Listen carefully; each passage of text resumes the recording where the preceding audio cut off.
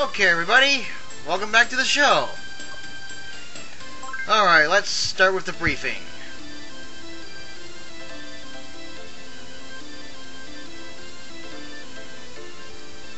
As we can see, GALVAS is more than a little bloodlustful.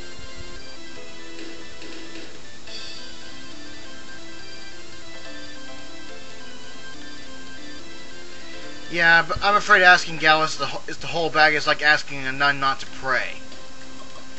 Anyways, let's go to the interview section.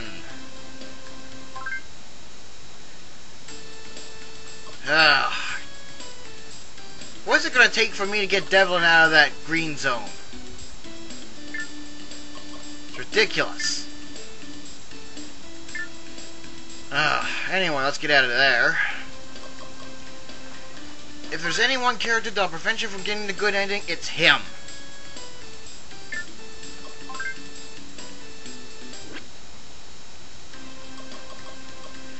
Alright, now that we've saved and we're all ready to go, let's start the show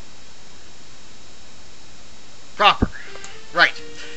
Okay.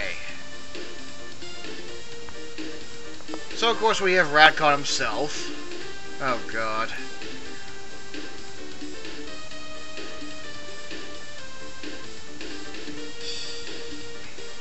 Never!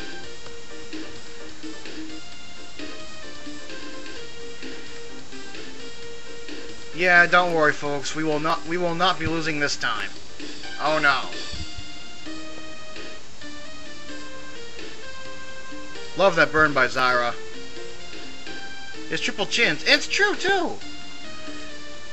Just take a look at that shot there. He's definitely got triple chins. This man is a sick fuck.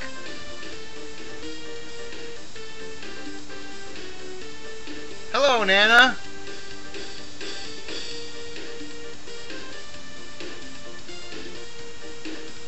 Surprise! Even amongst those who haven't played this game yet, were you really surprised?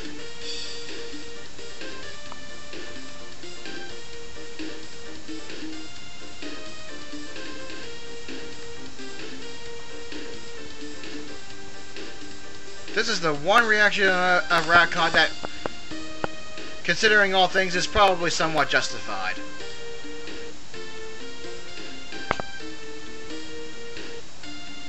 If I thought someone had kidnapped my daughter like that, I'd probably be pretty pissed too.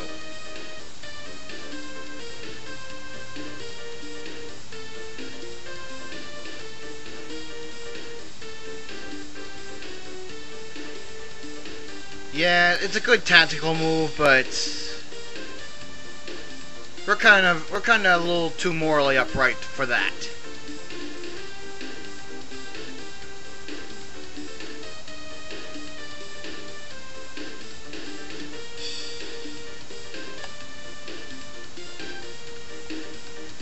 Yeah, then how about showing it on the interview screen and stop screwing up my chances of getting the good ending? Bastard.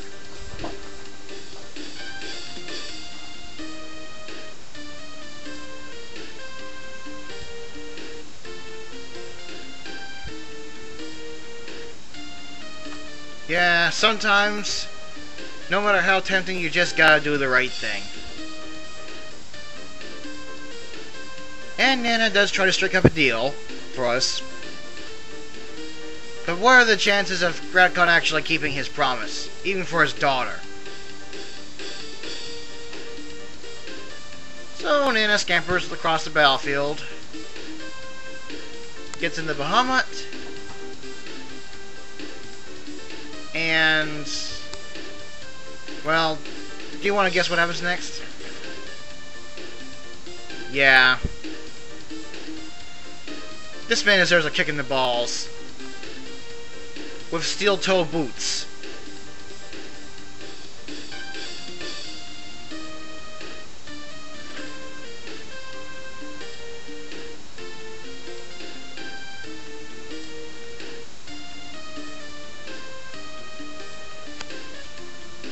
So yeah, at least now we get to kill the soldiers. Okay, first of all, let's take a closer look at Andrew, because he is now officially controllable. The Fetal Korban, I believe, is the only ninja 8-tack in the game. However, for now, at least, we will not be raising him. And I think, yes, I believe ZEIRA has gone up a couple levels since the last battle he participated in, so he's been scaled up a little bit. Like he really needed it. God. He's already a beast. Okay, now, what makes the stage really easy is that the Muspel soldiers will actually come at you in waves. They will not come at you all at once, thereby making this stage really, really easy as long as you don't get overly aggressive.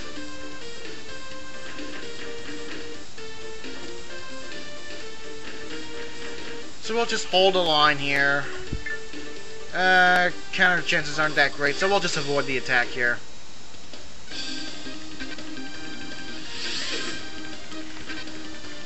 For some reason, some of the soldiers here are using Andora's Type 8 attacks, which you might recognize from the two bandit stages that we fought.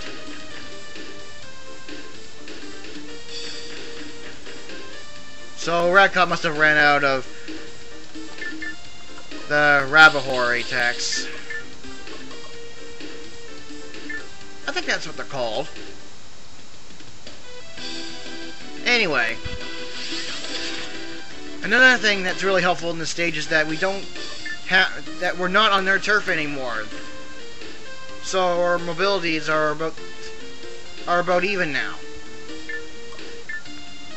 There's no equipment advantages to anybody in this stage.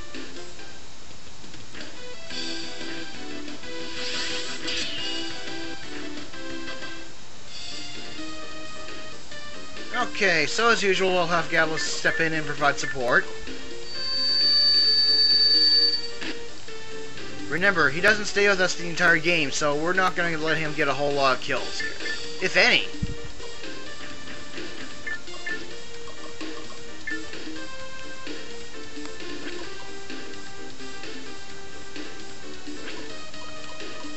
And let's give this guy a fireball to the back. Welcome to the battlefield! I hope you have a good time.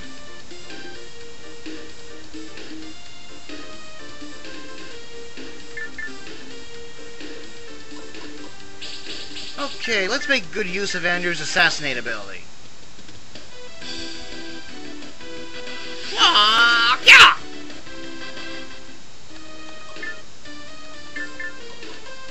Alright, BARLOW. Get in there and kick his ass. Ah, damn it.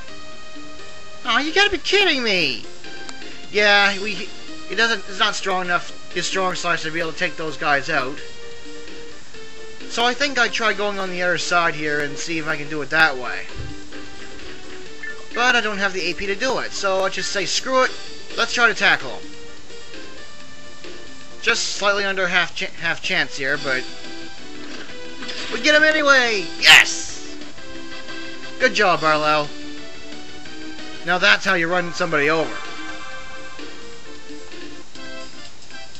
And he gets a level up as a reward. Ain't life grand?